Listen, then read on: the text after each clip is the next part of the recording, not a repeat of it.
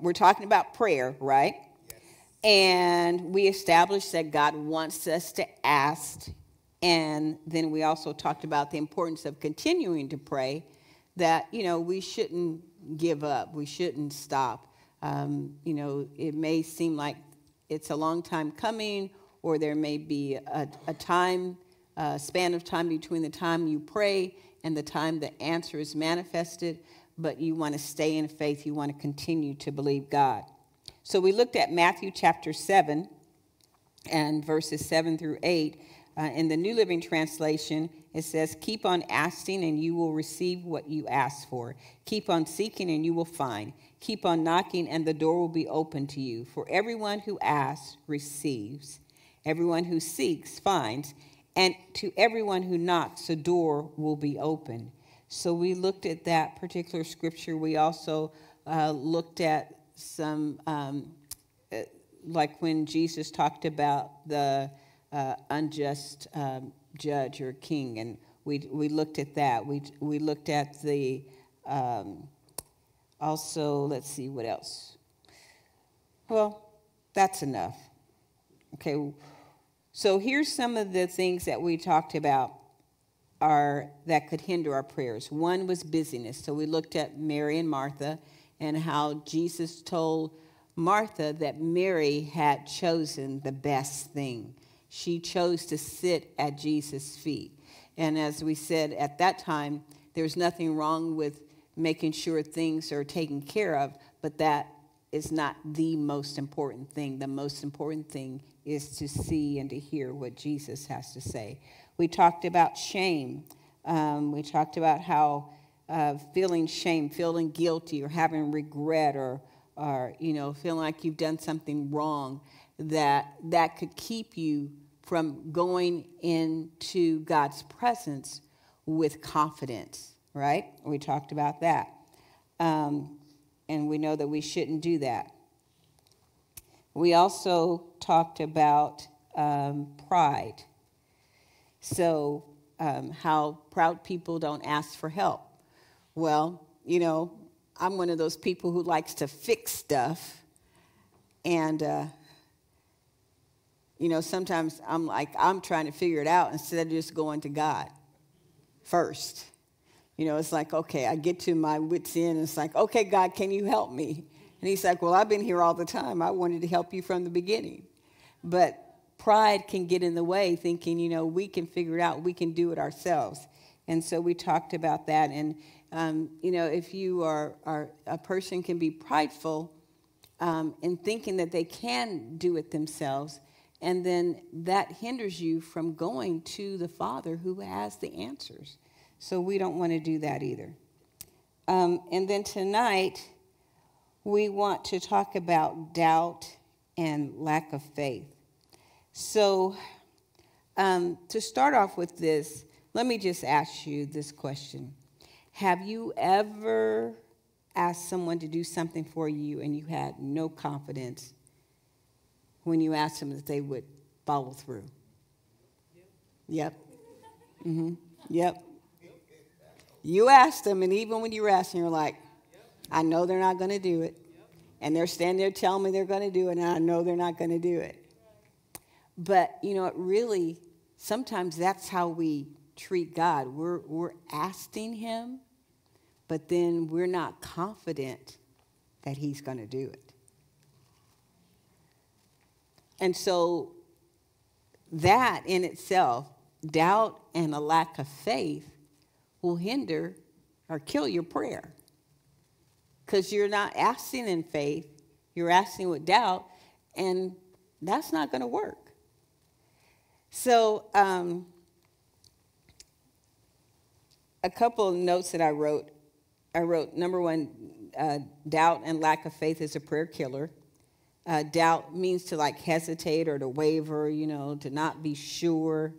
But when we're talking about prayer, we're talking about the one who created the earth and everything in it, the one who created us, and we can trust him. We can trust him. So when you think about it, what we're actually doing when it comes to prayer, when we have doubt or a lack of faith, we're actually doubting who Jesus is and what he did. I mean, when you put it in a nutshell, that's what you're doing. You're doubting, Jesus, are you really the Son of God? Jesus, did you really die for me? Jesus, did you really redeem me? Jesus, did you really take stripes on your back to heal me? Jesus, did you really do that? That can hinder your prayer, right? So, so doubting who he is, he's the Son of God. He's the Lamb that took away the sins of the world. All of these, doubting him. When you come to God and you're praying, you have to have confidence in who he is. You have to have confidence that he can do what he said he would do.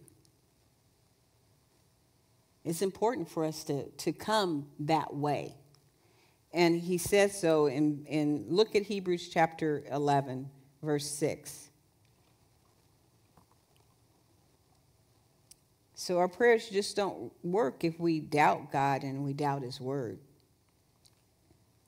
So it says, but without faith it is impossible to please him, for he that cometh to God must believe that he is, and that he is the rewarder of them that diligently seek him. So we must believe that he is, and that he is the rewarder.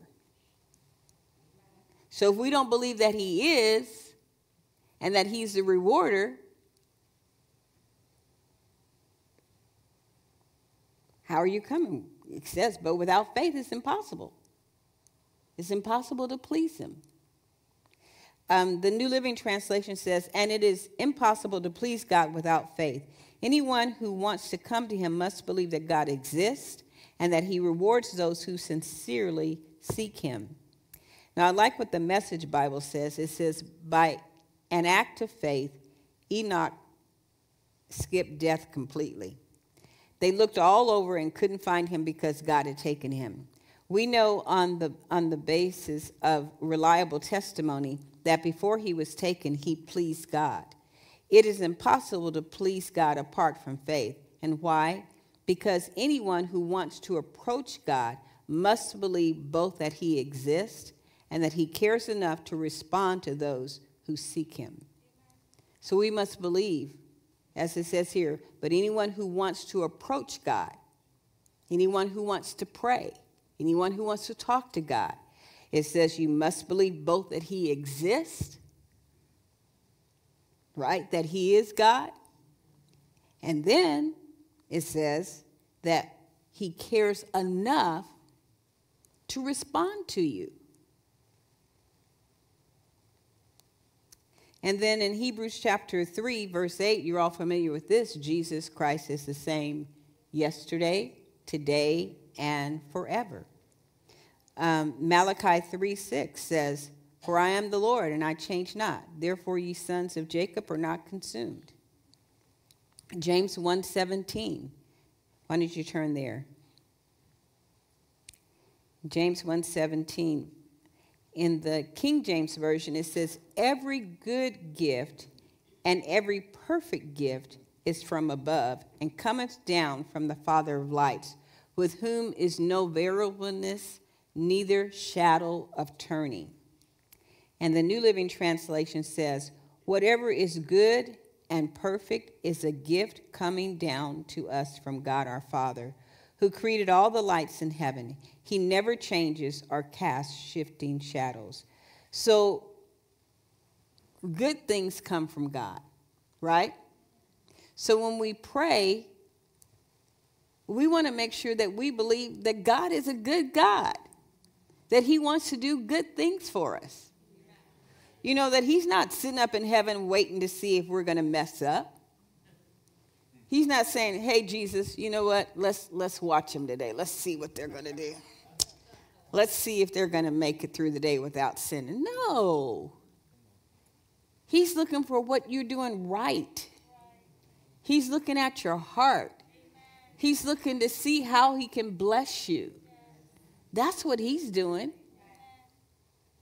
So when you talk to him, he's already got in his heart, in his mind, that he's trying to figure out how to bless you. He's trying to figure out how to get good things to you. Every good and perfect gift comes down from the Father of lights. Every good and perfect gift. God doesn't give you junk.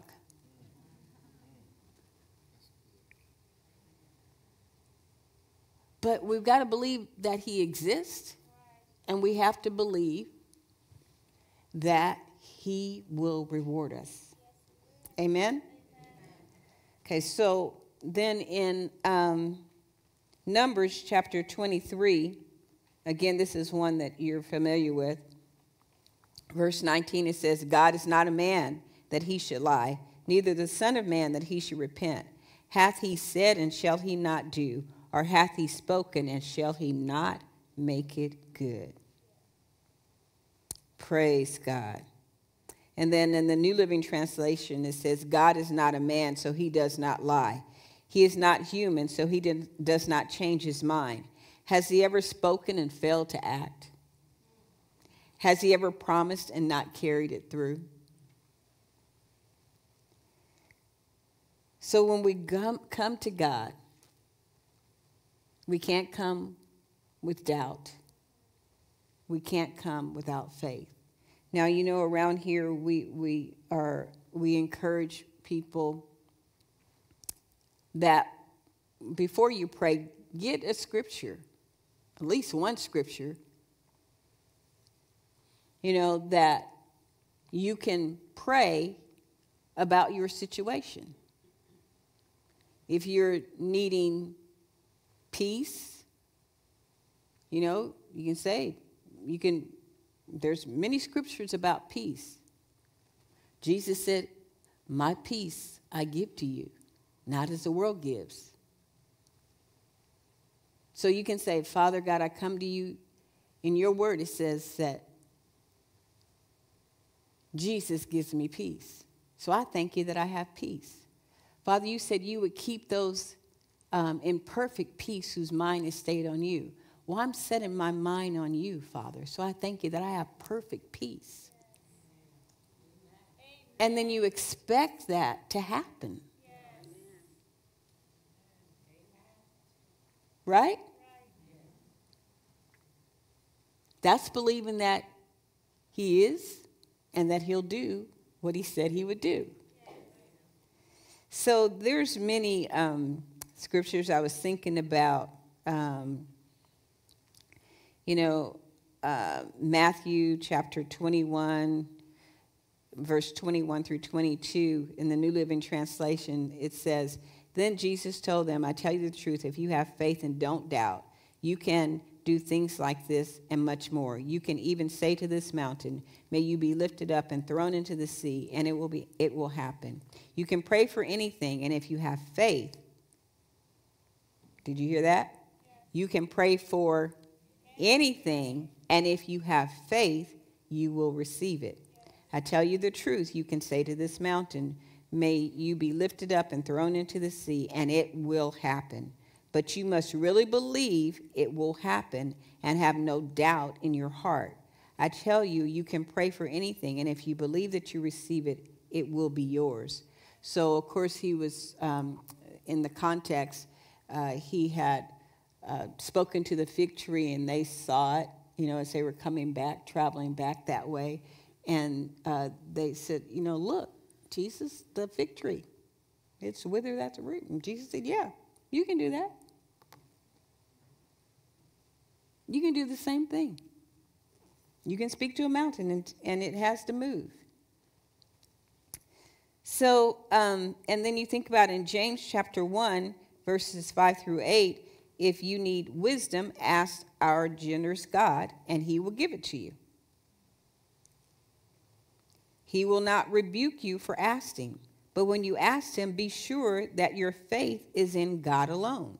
Do not waver, for a person who with divided loyalty is as settled as a wave of the sea that is blown and tossed by the wind. Such people should not expect to receive anything from the Lord. Their loyalty is divided between God and the world, and they are unstable in everything they do.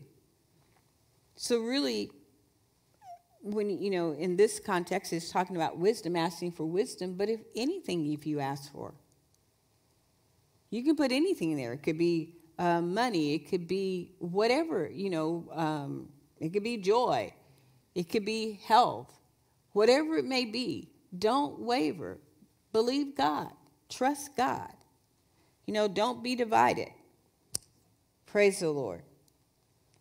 So, remember doubting Thomas? I was, it was interesting to me when I was looking at doubt. Jesus really, he dealt with people differently with doubt. Like with Thomas, Thomas wasn't there when he initially went and showed himself to the disciples. Thomas wasn't there, and Thomas said, well, I won't believe it, unless I can put my fingers, in the nail prints, unless I can thrust my hand, into his side. So Jesus shows up, and he says, hey, Thomas, I'm here. Go ahead and do what you said. And Thomas is like, oh, Lord, And Jesus is like, okay, you believe because you have seen. But what about the people who haven't seen? They're blessed because they have faith, because they believed without seeing. But, I think it was, he didn't come back right away. Jesus didn't come back and show himself to Thomas right away. I think he let Thomas kind of stew a little bit. Like, hey, you should have believed. I'd already told you before I died what was going to happen. Think about it. He had already told him what was going to happen. So Thomas didn't believe that Jesus was actually resurrected. He didn't believe it until he saw it with his natural eye. But he could have believed just based on what Jesus had already told him. And then the other disciples told him he appeared, and he still didn't believe them. So, sometimes we read the word, we hear the word, but we still got to believe the word. Praise God. All right, let's go to the next one. I don't have much time. Laziness. Okay, I know this is a good one. Okay, so let's be real. Prayer requires commitment, right? If you're going to be a prayer, it requires your time. It requires commitment. It requires willingness.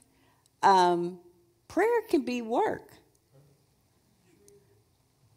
Not in a bad sense, but you have to spend some time doing it.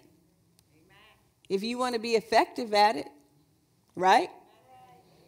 Praise God. I'm telling you, I can remember there's times where I'm like, Lord, I know I need to pray, and my eyes are so heavy, and I don't want to get out of my bed. Like recently it's been really cold in the morning, and my body is saying, and my mind is really saying, and my spirit's like, you got to pray, because you can't get throughout the day without prayer. So it takes commitment. It really does. And so if we want to be close to God, if we want to have this intimate relationship with him, we have to spend time with him. It doesn't come any other way. It just doesn't. I wish it did. Sometimes, think about it. If you want better eating habits, what do you have to do? You got to eat better. What if you want a cleaner house? What do you have to do? You got to get up and clean your house. What if you want a better marriage? What do you have to do? What if you, there's a lot of stuff. what I'm trying to say, the point I'm trying to make is that anything you want, you're going to have to do something for it. It's not going to just come and somebody's going to lay it in your lap. It just does not work that way. Like I said, I wish some things did. I wish better eating habits did, but it doesn't. You know, I have to work at it. You know, so we have to make a commitment, and I actually have a few things here that maybe can help. Okay, first of all, though, in Matthew chapter 26, verse 41, it says, "Watch and pray that ye enter not into temptation. The spirit indeed is willing, but the flesh is weak." Wow. The New Living Translation says, "Keep watch and pray so that you will not give in to temptation, for the spirit is willing, but the body is weak." So right here, this is a good reason to pray, so we don't enter into temptation, right? Edwin Harvey said this. He said, "A day without prayer is a day without blessing, and a life without prayer is a life without power." Wow.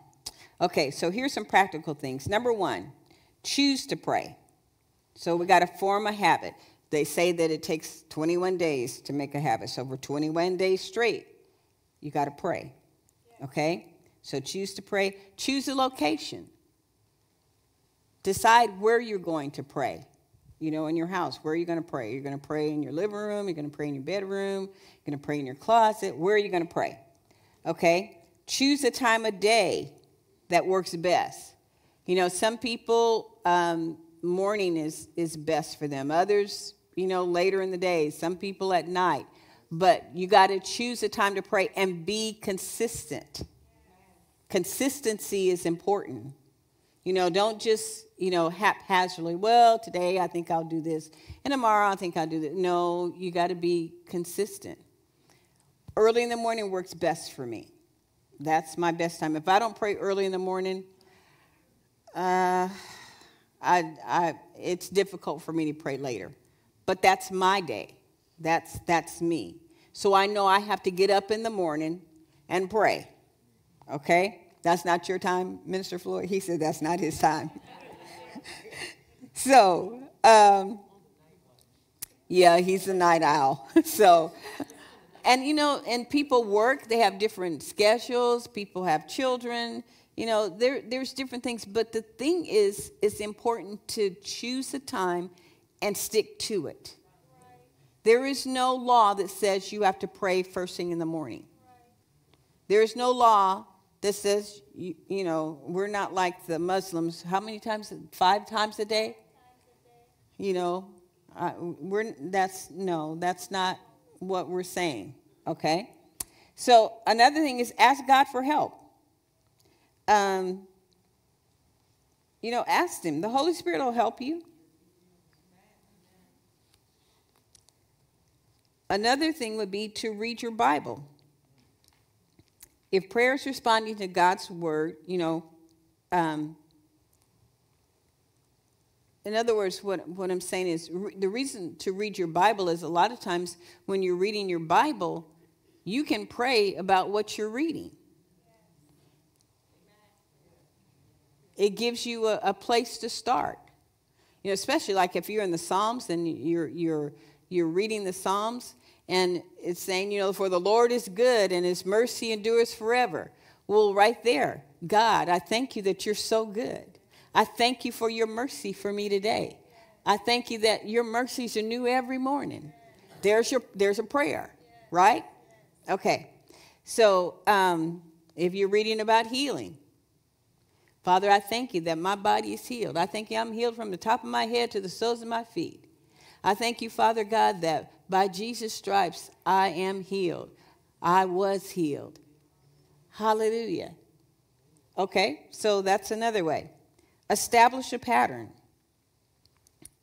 Something that has helped me, and I don't do it all the time, but there was a time in my life where I would say, okay, on Monday, you know, I mean, I would do a general prayer, like I'd pray for, in other words, I'd do a general prayer every day. But then on certain days of the week, I would pray for different things. Like I might pray for my children on Monday. I may pray for the staff on Tuesday. I may pray for, spend more time praying for our nation on Wednesday. So in other words, I kind of decided on these days I'm going to pray for this and this. So I kind of categorized it, if that makes sense. But I still do a general prayer overall. But, like I'd pray the Ephesians prayers, I'd pray Colossians, I'd pray Philippians, I'd pray those every day. Still endeavor to pray those every day. But then I would pray specifically for certain things. Like, it's not just praying for my four no more. There's many things to pray for. So I would come up with different things, like there would be days where I'd pray for the lost.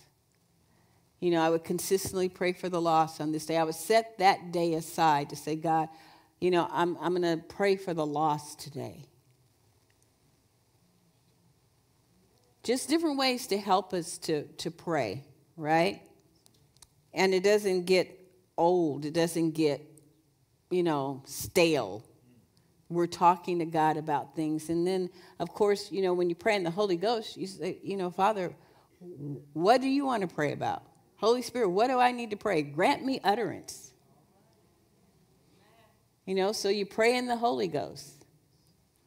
I think it was Gloria Copeland, I heard that she prays like 30 minutes or so just in the Holy Ghost before she even starts praying for anything else.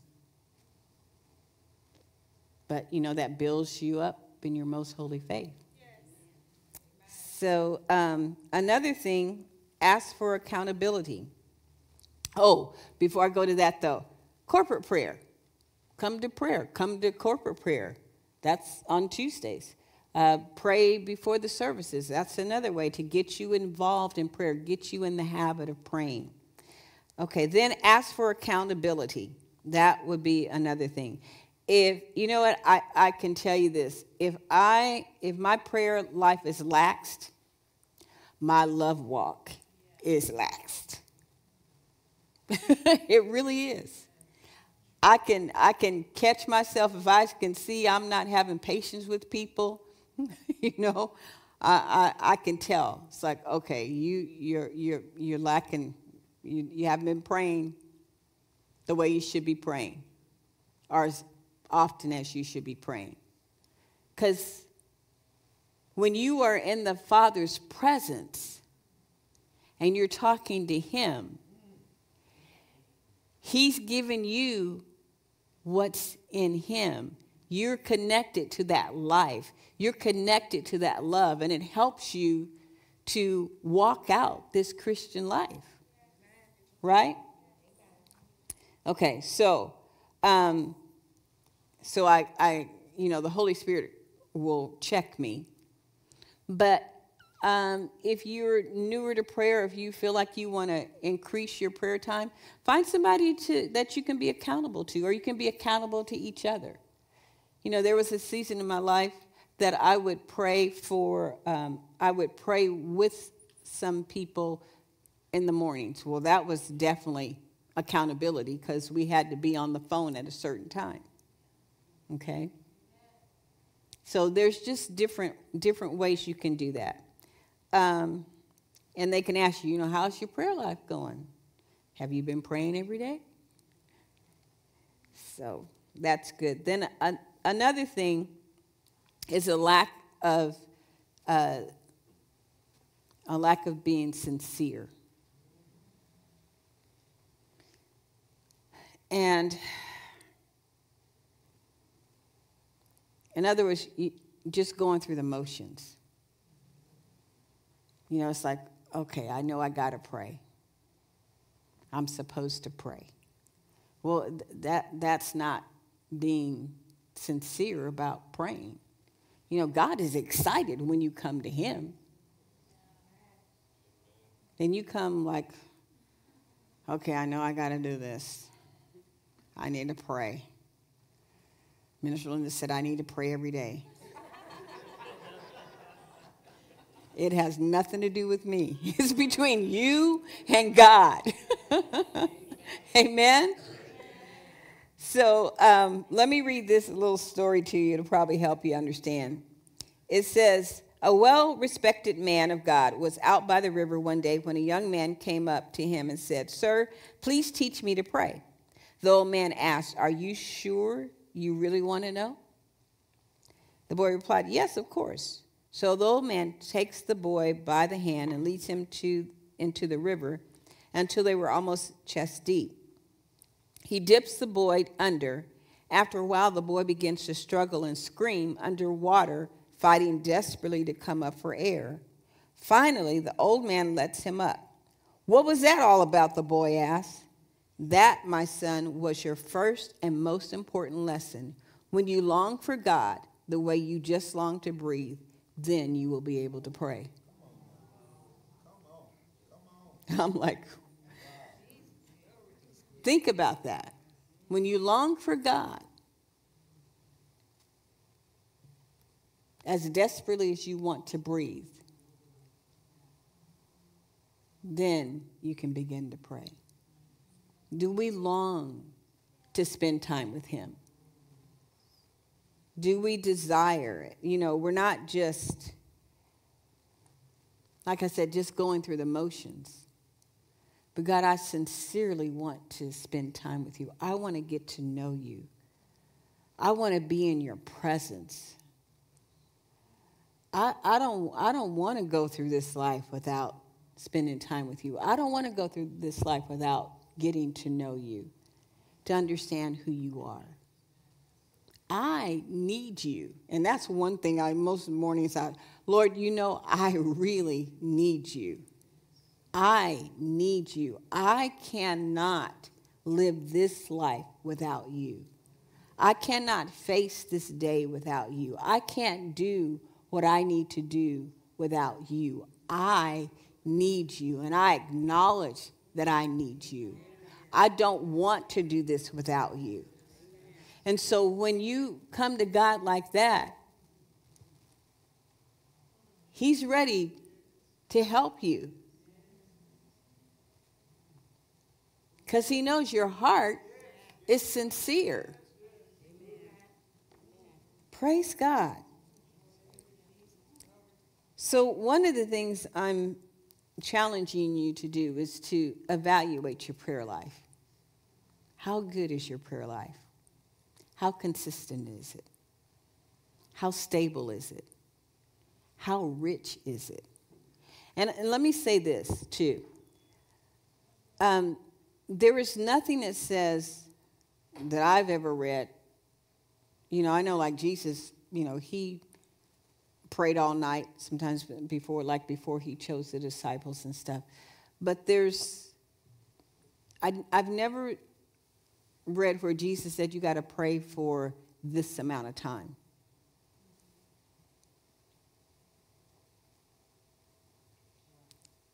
I've never read that. Now, that's not to say he may not challenge you to pray for, you know, or he might say, you know what, I want you to spend more time in prayer. So I'm not saying that, but there's no law that if you pray 5 minutes or 15 minutes or half an hour, or if you pray 4 hours or whatever amount of time, the important thing is that you pray. That's what's most important. You know, and I have found that as you get into praying, you don't want to stop a lot of times. Anybody who ever been there? It's like, oh, well, I guess I got to go the rest of my day. I got to get up and get ready for work or whatever. But it's so rich. Your time with God is so rich. And so you want to spend as much time. But you know what the wonderful thing about God is he goes with you wherever you go. He's wherever you are. So, you know, if you're driving in the car, you can pray. If you're cooking dinner, you can pray. If you're taking a shower, you can pray. If you are sometimes even exercising, you can pray. Whatever, you know, he's not limited. in many ways. I mean, he's not limited at all, but what I was going to say, in many ways, so what I want you all to understand is the consistency is important. And like we said earlier, you should develop a habit of praying. But don't put yourself in a box. Figure out what works for you. Figure out how you can spend that time with God. Listen to the Holy Spirit. He will help you. He will guide you. He will show you how to do it. In different seasons of my life, my prayer time was different. When my children were younger, it was a hurry up and pray many mornings, you know, because as soon as they heard I was up, them little eyes just popped open. Oh, mommy's awake, and we need mommy, and you know. So, and then there would be times where, as they got older, you know, of course, then I'd say, okay, we are all praying. That was interesting when they were really little. We don't want to pray. How long are we going to pray? You know? So, different seasons in my life, my prayer life has been different. I'm in a season now where it seems like, you know, every time I turn around, I'm praying. But I don't have little kids anymore. So my time is not consumed with taking care of them. So I don't know what season you're in. But I know all of us need to pray. And I know that our time with God is vital.